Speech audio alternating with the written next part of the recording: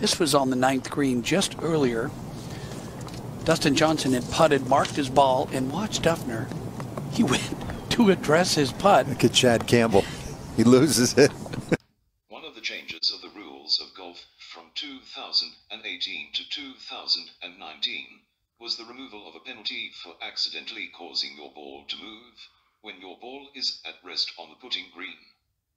Here we see Jason Dufner, in 2013, accidentally cause his ball to move, which was a penalty of 1 stroke at the time. Jason was playing in a 4-ball with Dustin Johnson, so did not need to finish out the hole after Dustin tapped in for par. Rule 9.4b exception 3 states, accidental movement on putting green. There is no penalty when the player accidentally causes the ball to move on the putting green, no matter how that happens. The ball must be replaced. And then Dufner just decided, well, that was my attempt at birdie. Not much of an attempt there.